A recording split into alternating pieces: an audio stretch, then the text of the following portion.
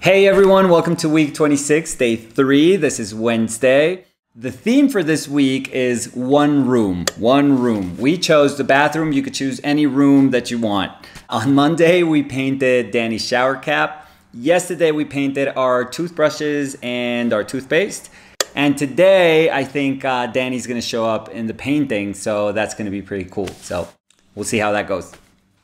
Okay, let's get started. Let's do a small recap of the painting of Monday and yesterday's painting. Now, on Monday, I think it was super important for me to acknowledge the fact that what interested me most about that room was its atmosphere. And it was an atmosphere that was created by light. So yes, I was aware that it is a halogen light, it is a bathroom. I know what that feels like.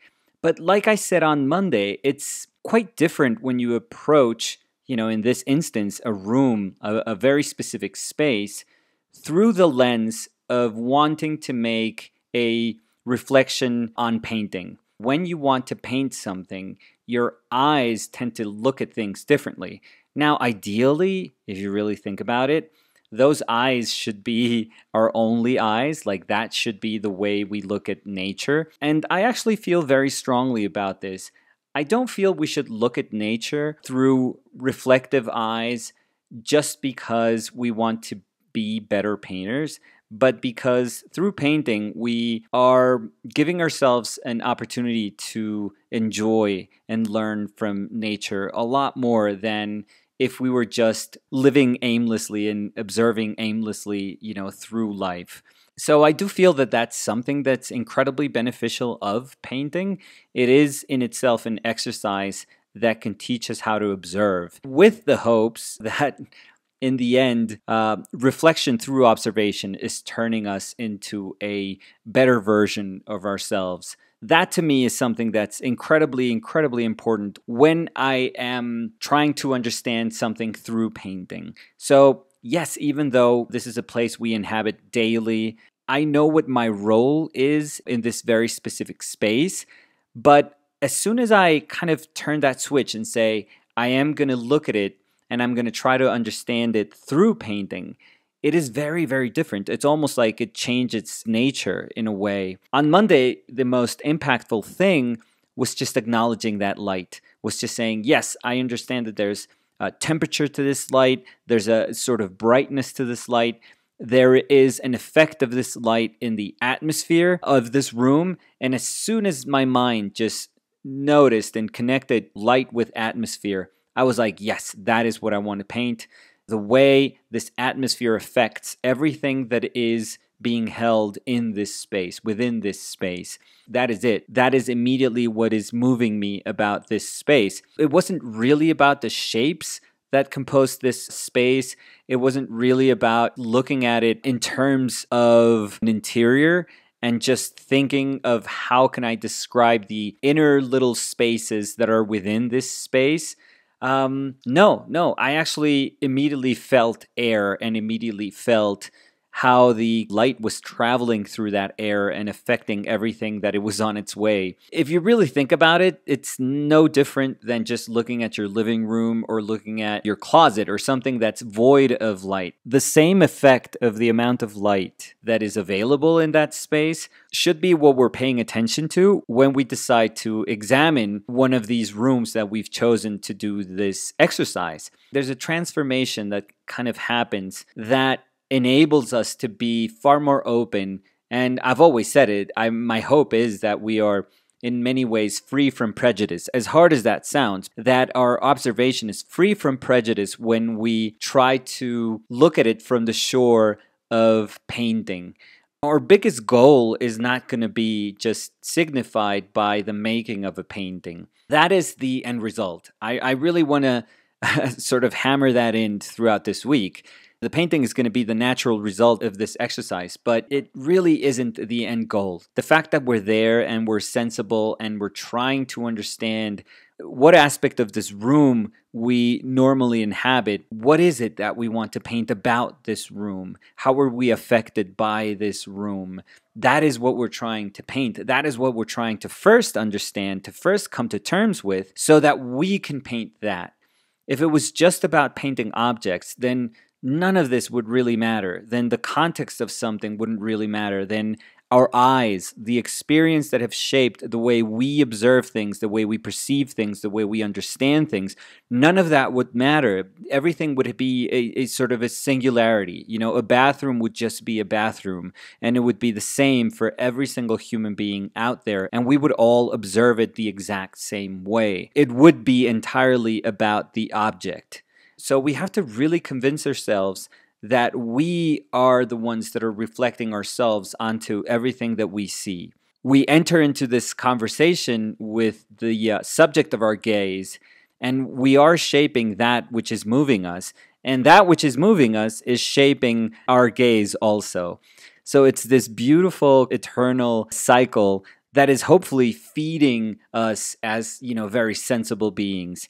Ultimately, that is what constructs the way we see our vision, our perception. Through these exercises, I really, really believe this. I kind of understand the way I see a little bit better. And this is crazy because I feel that that is what is making me become closer to my painting practice. I don't know if the paintings are better. And, people could argue, oh, you painted better 15 years ago, whatever. I don't really care about any of that stuff. I feel that the relationship that I have with paint right now is just immensely, immensely stronger than the one I had 5 years ago, 10 years ago, 15 years ago, 20 years ago. To me as a human being, that's the only thing that matters. That's absolutely the only thing that matters. So I'm incredibly happy and grateful about that. Now, yesterday's painting, yes, it was about, again, grasping that atmosphere and saying, if I'm going to paint this atmosphere, and we're going to try to tie this with, last week's theme where we were making sacrifices, like what does it mean to paint atmosphere? What are we going to sacrifice if we want to paint atmosphere? And what is most obvious to me is the fact that we have to sacrifice edges. We have to sacrifice those limits between one object and the other, because an atmosphere is just something that envelops everything. So if we are painting atmosphere, we're not just painting cups or toothpaste or toothbrushes. No, we're not painting these individual objects that have a shape that is determined by its boundaries. We're not. Those boundaries disappear. We're painting the enveloping of those shapes by this very powerful atmosphere. We have to ask, what is this atmosphere doing to these objects? I really started to understand this concept of air traveling through these objects and being far more important, far more prevalent. It had a presence, it had a bigger presence than the one of those objects. So that presence of something that's kind of intangible is what I wanted to paint. Now for today, this is kind of like the cool part, because in my mind, when I think of a very milky, soupy atmosphere, when I think of this bright, cool light that is affecting this small space that is the bathroom, I think of air, of something very moody, of something that doesn't really quite describe the objects that are in there, but that just moves around the space, invades all those boundaries and makes them disappear.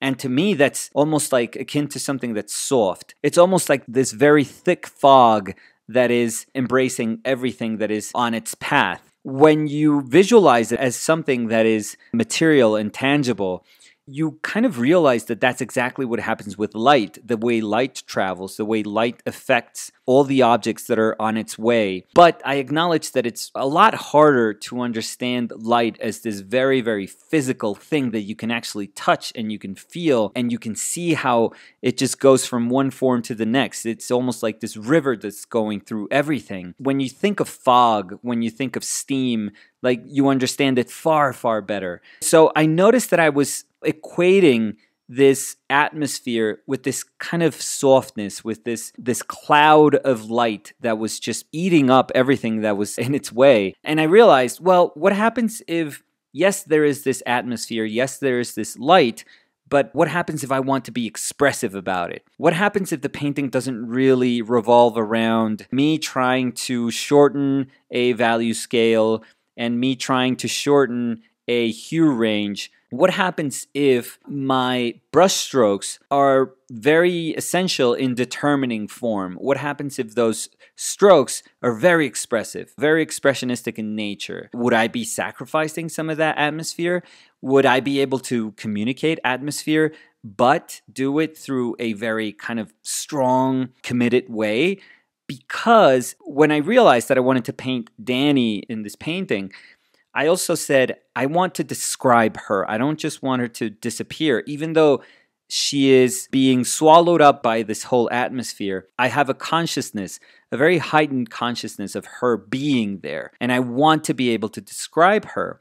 And you know how we were speaking about last week that we should aim to be the painters that we want to be? So I've always been a huge, huge fan of Russian 19th century painting and early 20th century painting. Itinerant painting, social realist painting. I think it's absolutely incredibly strong painting. I mean, fascinating painting. And it's actually super cool to make parallels between what was American illustration and Russian propaganda socialist realist painting, because in many, many ways, they are the same. In many ways, it's actually closer to Norman Rockwell than what we would assume. I am a huge fan of this type of painting, and there are incredibly talented Russian painters at this moment.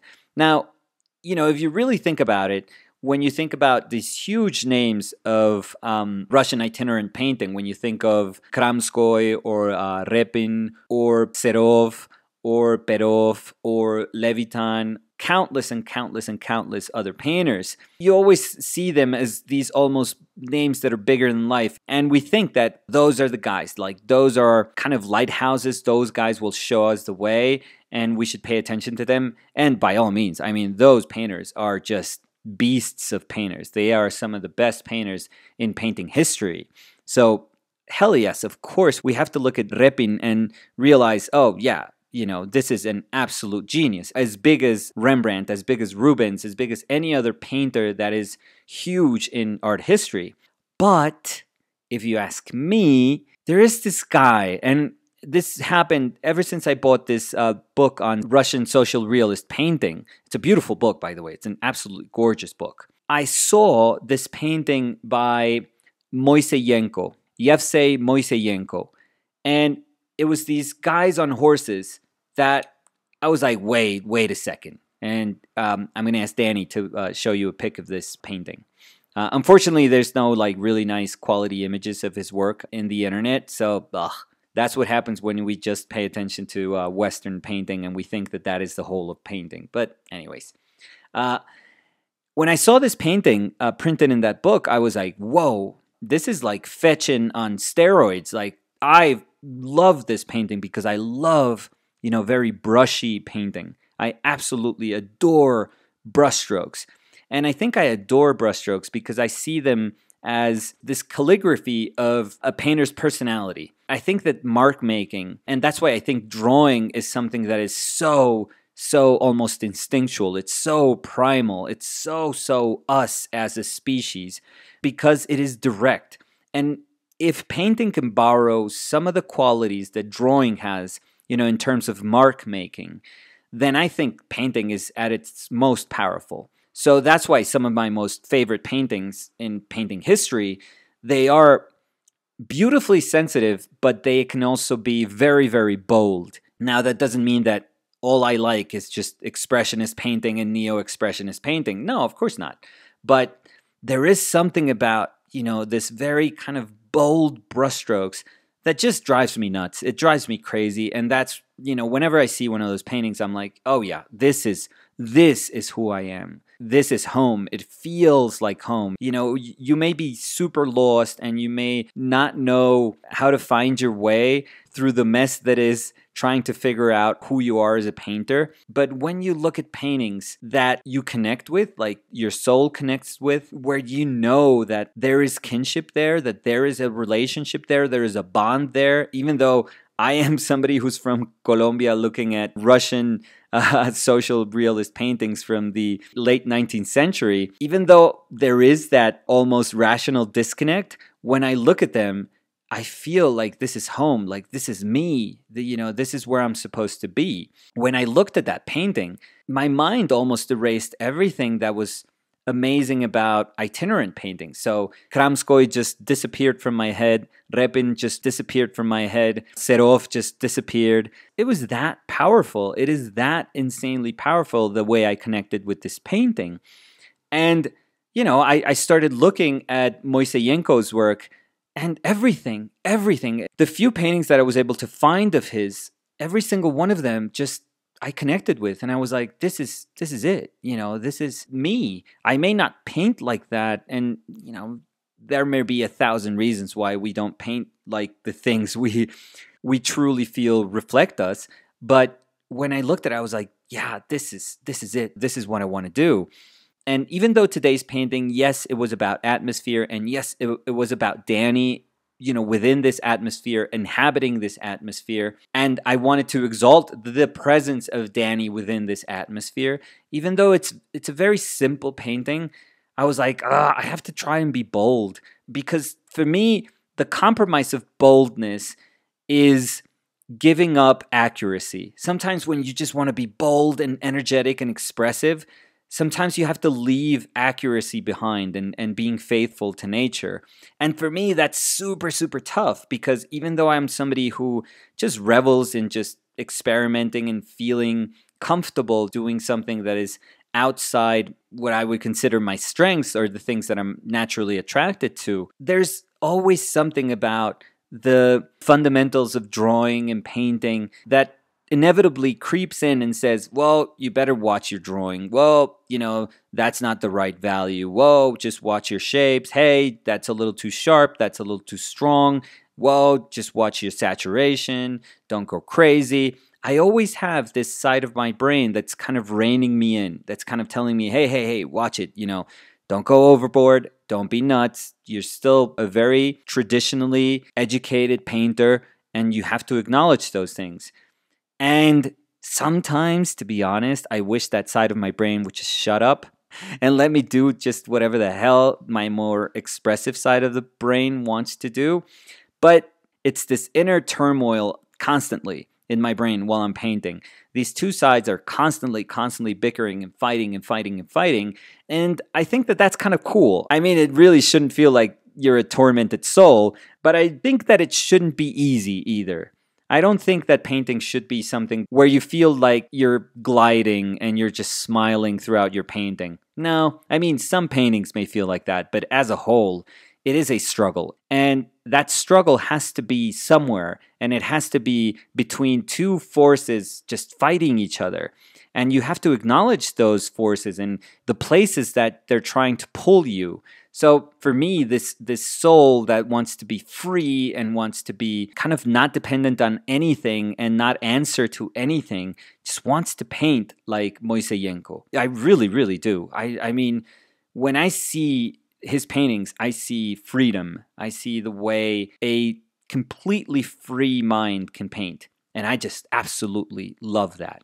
This is a mind that is unbound, not beholden to anything. And I love that. I absolutely love that. And I'm probably romanticizing everything because I'm sure there's a ton of discipline behind Moiseyenko's painting. So I am completely aware of that.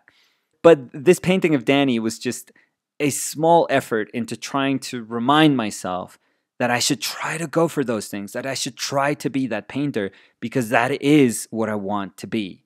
Like I said, nobody can teach you this. Nobody can tell you where your path is going to take you. Nobody can tell you what that path is going to be. But when we look at something and we connect with that, we know, like I said, we know we're home. Instinctually, we know it. And when I look at his paintings, I'm like, yeah, that's it for me. Like, this is my team. This is my village. Like, whenever I'm going to die, I'm going to return to this village because that's where my people are at. So I don't know. It's kind of cool when a painting just becomes an opportunity to remember those things. So I was very, very happy that I was able to take some of the atmosphere that I saw was present in Danny's shower cap on Mondays. And I was like, let's take that atmosphere and let's just, it's almost like crowning Danny with all that atmosphere. And let's make her like the queen of this space. So I know that sounds weird, like Danny, the queen of the bathroom. That's not an amazing kingdom, but anyways, that was it for today. So hopefully you guys can hang out with us tomorrow, where we try to understand this space and the objects that occupy this space. I think I'm going to go with the objects again and see if I could find color and contrast within all this atmosphere and see what happens. So we'll see how that goes tomorrow. Thank you, Danny, queen of the bathroom.